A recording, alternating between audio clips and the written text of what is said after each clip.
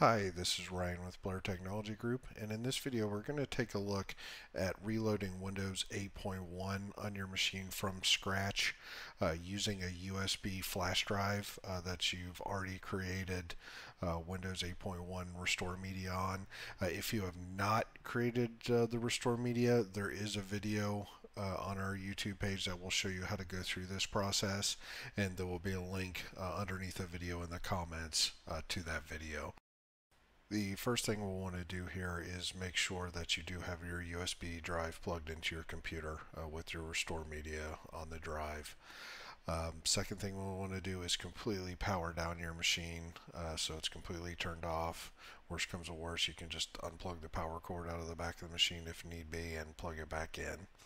Once the machine is completely turned off, just go ahead and hit the power button to turn it back on. The very first thing you'll see is a splash screen. Once you see the splash screen, if you're using a Dell machine, you'll want to start tapping the F12 key repeatedly. If you're using an HP machine or a Lenovo machine, you'll want to tap F9 repeatedly. It might beep at you a few times if you tap a little too quickly. Don't worry about it, it's not a problem. What we're trying to do is to get into the boot option so we can tell the computer to load up off your USB flash drive. The test machine I'm using here is a Dell, so as soon as I see the Dell splash screen, which should be almost instantly after you power on the machine, I'm going to start tapping F12 here, and this will get me to the boot menu. Once in the boot menu, there are several options, and you can toggle through the options by using the up and down arrow key on your keyboard. Since we want to boot off of the USB flash drive, we want to highlight this option for USB device. Once we have this highlighted, you can just go ahead and hit the enter button.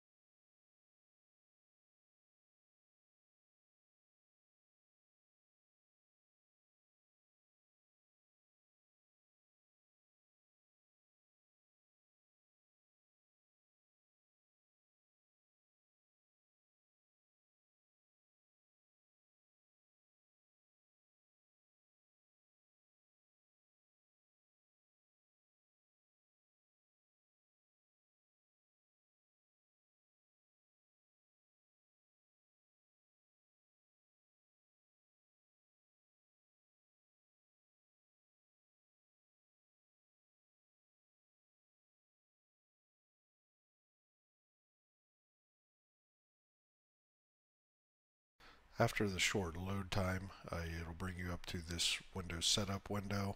Everything should be correct by default English United States for your language to install, time currency format, as well as your keyboard and input method. So you shouldn't have to change anything here. You can just go ahead and click next, and this will bring you to the install now window, and you can just go ahead and left click on install now, and it'll start the setup process.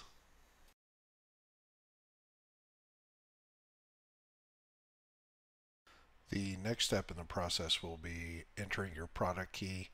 Now your product key is located on your actual computer. If it's a laptop, it'll be on the bottom of your machine. If it's a desktop, it'll be located on the top of your machine, assuming you have it standing upright.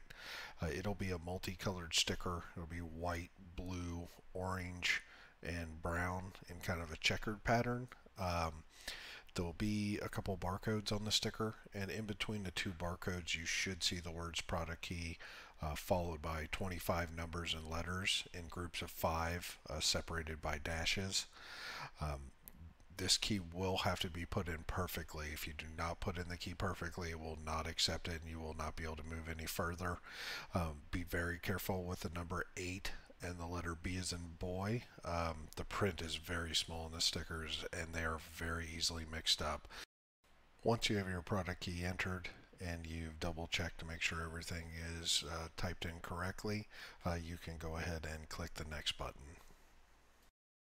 This will bring you to the license terms. You can read through these if you'd like. You can scroll down there on the right hand side. You will need to accept the license terms to go any further, so you'll need to click this little box here. Once you have a little check mark in there, you can just go ahead and click next.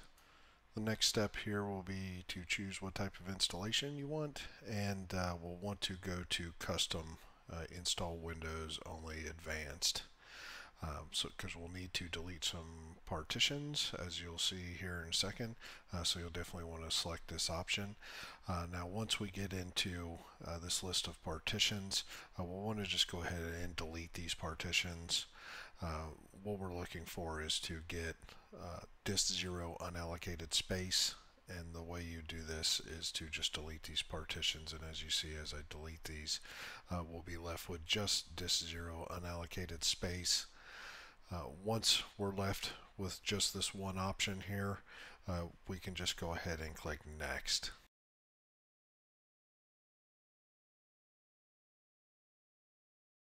At this point, it will start installing Windows off the flash drive. This process will take roughly about 10 minutes. I'm going to cut out a lot of this just to save some time on the video, so we'll fade out and come back after this part of it's done here. Once these steps are completed, it's going to come up with this little window here letting you know it's okay to unplug your flash drive. You will no longer need your flash drive at this point. All the data has been pulled off it already. After you click OK, the machine will go ahead and restart.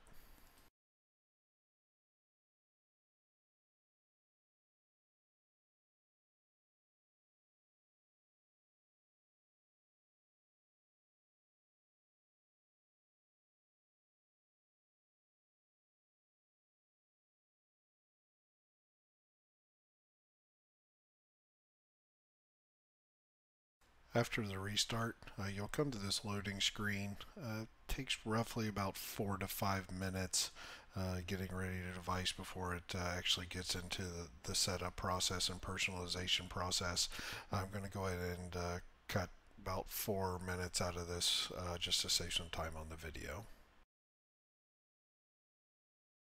This will be the first part of the actual setup. At this point, you can choose whatever color that you like for your default theme. You also need to name your PC. As you can see, I've named mine test here. You can type in anything you want, doesn't really matter. Your name, numbers, letters, anything will work. Once you've named your PC, you can just go ahead and click next.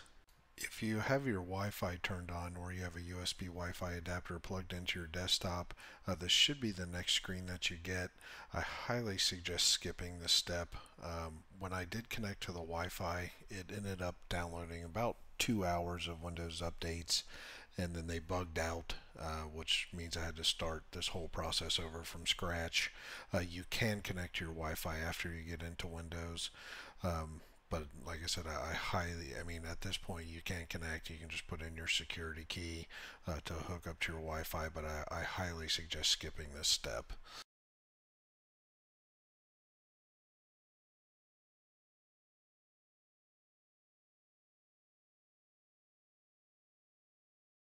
Now you'll come to settings. You have a couple options here. You can use express settings or you can customize.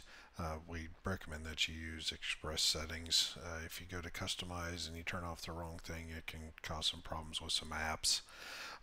This will bring you to your account page where you can create a username. This is what you'll see when you log into your machine. It'll be the name of your login or your user account.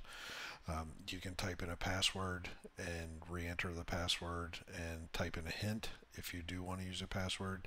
If you have no security issues, you're not worried about anyone getting on your computer, you can just leave those 3 bottom boxes blank and then just go ahead and click finish. Windows will assume that you do not need a password, and instead of having to log in every time you restart your machine or it goes to sleep, it'll just start right up for you.